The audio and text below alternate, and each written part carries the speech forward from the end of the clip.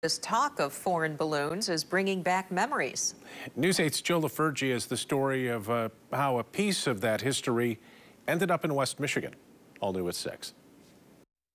When you get it up, it looks a lot like this. Lawrence Buzz Bailey was just a kid, a 9-year-old, headed to a local sledding hill with 2 friends when they noticed a large balloon descending over a North Door farm field near the Kent-Allegan County line.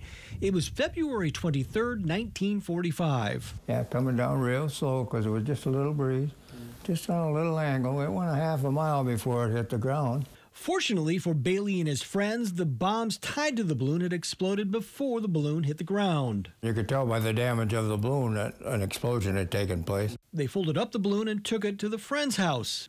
The next day, the government came calling. They took that balloon and you couldn't get one piece of information, and they advised everybody do not talk about this balloon at all. Little did Bailey know at the time that he'd stumbled onto a piece of World War II history few know about.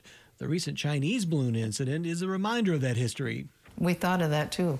We were talking about that just the other day. The Byron Center Historical Museum was able to find the balloon a few years ago and brought it back to West Michigan. These days, evidence of when the war came to door is now in a large wooden box. They don't take it out much. It takes several people just to unfurl the 30-foot diameter balloon. It's a footnote in the Second World War. Not many people know about it. Ross Cohen, a history professor at the University of Washington, wrote a book on the history of the plan, codenamed Operation Fugo. The Japanese, still dealing with the shock of the Doolittle raid on Tokyo 3 years earlier, wanted to hit Americans on their own soil.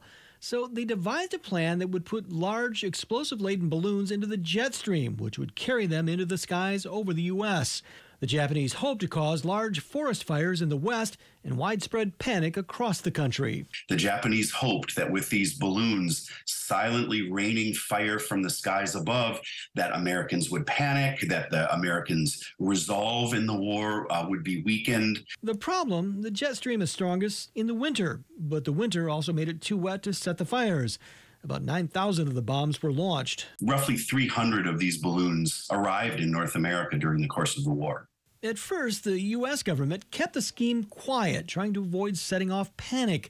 But after a Sunday school teacher and 5 children were killed by one of the balloon bombs, the government changed their tactics. Throughout the country, people practice putting out firebombs. Memories of Operation Fugo have faded over the nearly 8 decades since the plan was launched.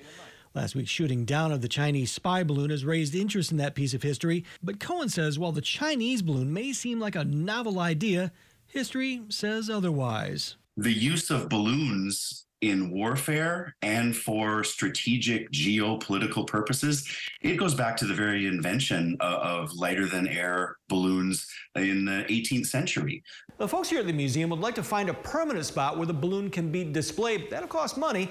If you'd like to help out, we have a link to the Historical Museum's website at woodtv.com. In Byron Center, Joe LaFurgey, News 8.